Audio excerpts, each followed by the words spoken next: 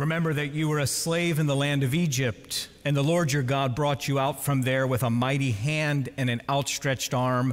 Therefore, the Lord your God commanded you to keep the Sabbath day. Please be seated.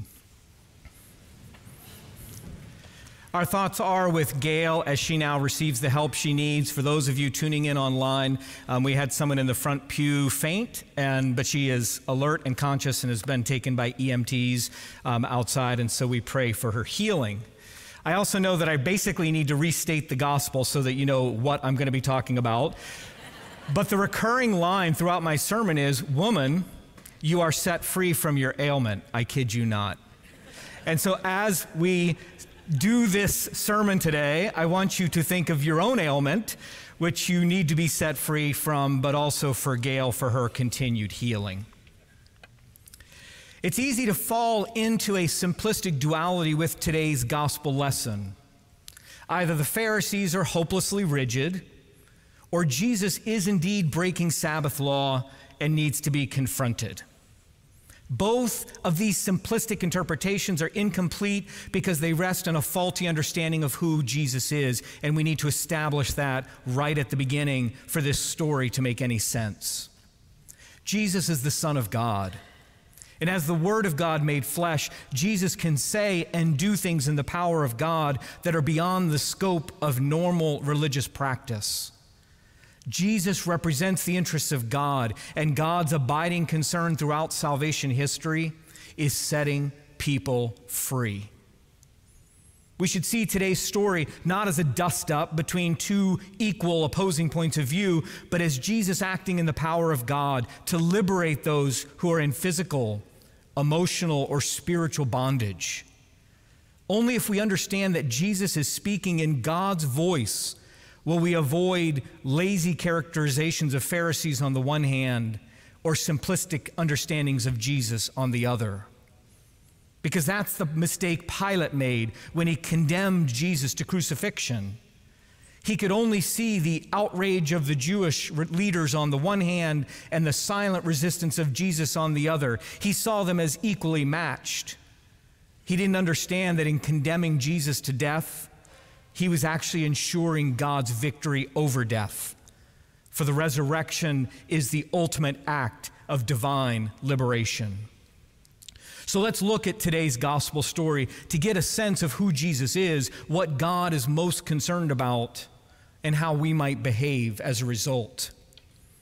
In today's story from Luke, Jesus is teaching in the synagogue on the Sabbath, and he sees a woman with a spirit that has crippled her for 18 years. She's bent over. She can't stand up. And while there are modern-day maladies that match this description, it's interesting that Luke specifies that her condition is the result of an unclean spirit. She's caught by something that is causing her physical deformity. She doesn't just need healing. She needs to be set free.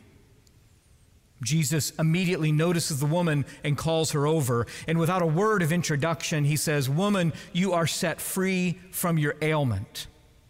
He lays hands on her, and immediately she stands up straight and begins to praise God. Repeatedly in the gospel stories, Jesus sets people free. He sets them free from demons. He sets them free from illness. He sets them free from loneliness, from hardness of heart. By word and deed, Jesus fulfills God's ancient command, "Let my people go." Jesus understood his mission clearly. When he was beginning his public ministry, he read this passage from Isaiah in the synagogue. "The Spirit of the Lord is upon me, because the Lord has anointed me. He has sent me to bring good news to the oppressed, to bind up the brokenhearted, to proclaim liberty to the captives and release to the prisoners." Even though Jesus understood his mission well, those around him did not. His disciples were confused. John the Baptist was confused. His own family was confused. He consistently proclaimed the freedom of God, but those closest to him thought he was missing the mark. It was only after his followers witnessed the aftermath of the resurrection that they realized that God's purpose is to set us free.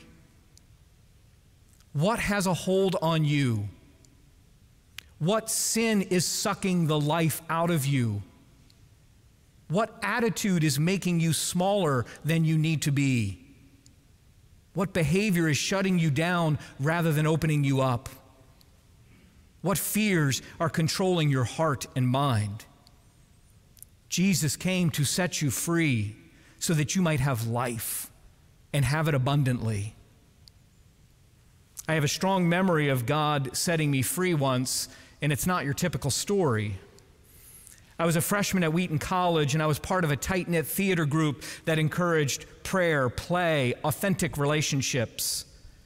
It was one of the strongest Christian communities I've ever known. One night in mid-December, we gathered at the director's house to celebrate Christmas and exchange gifts. To my horror, I was assigned to give my gift to the strongest, most talented, most intimidating woman in the senior class. Her name was Darla. I had no idea what to give her. And then I remember that in the production of Godspell that fall, she had sung that sultry cabaret version of "Turn back, oh man, forswear thy foolish ways. Old now is earth, and none may count her days." Da-na-na-na-na. And so, throwing caution to the wind, I decided that my Christmas gift to her would be to dress in sexy clothes, to squat down in a cardboard box, to have my friends drag that box into the center of the circle, and then climb out singing that song. Friends, that is freedom. It was a hit. Everyone cheered while I sang and danced around the living room, and Darla almost died laughing. Sometimes God's freedom comes in strange places.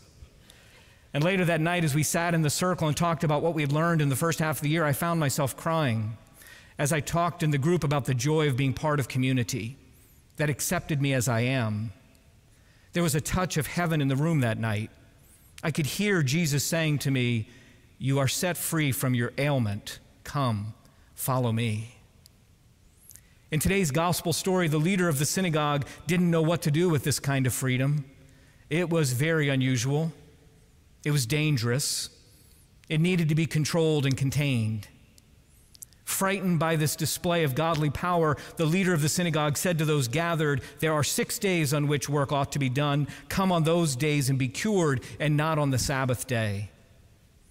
He's not wrong, but Jesus is Lord of the Sabbath.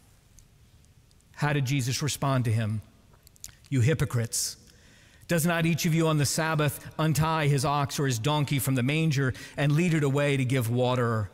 And ought not this woman, a daughter of Abraham, whom Satan bound for 18 long years, be set free from this bondage on the Sabbath day?"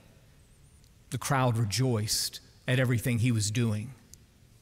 Jesus was simply putting into action what Isaiah had said hundreds of years before: if you remove the yoke from among you, the pointing of the finger, the speaking of evil, if you offer your food to the hungry and satisfy the needs of the afflicted, then your light shall rise in the darkness and your gloom be like the noonday.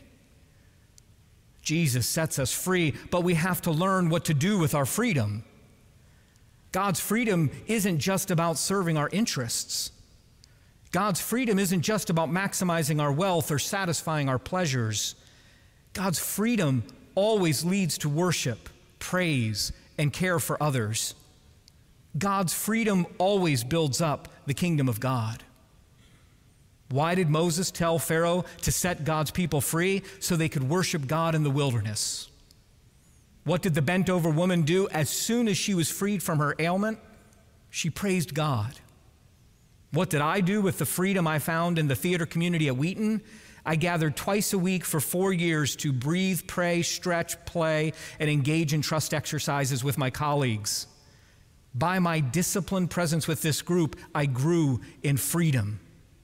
And when you come to church, when you show up for worship, you are growing in God's freedom.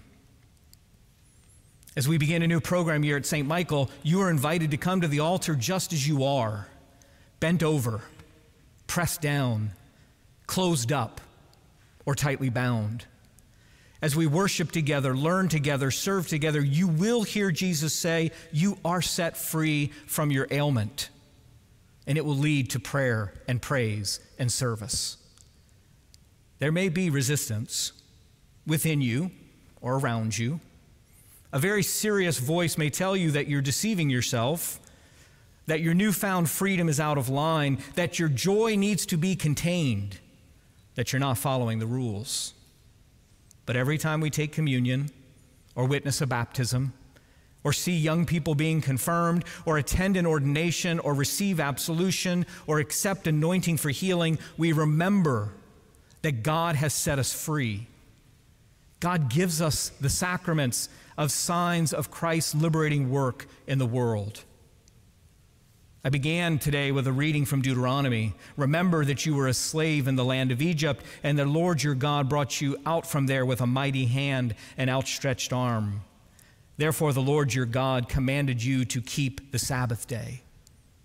The purpose of the Sabbath is to remember that God has set us free, and all the other days of the week are spent extending that freedom to others.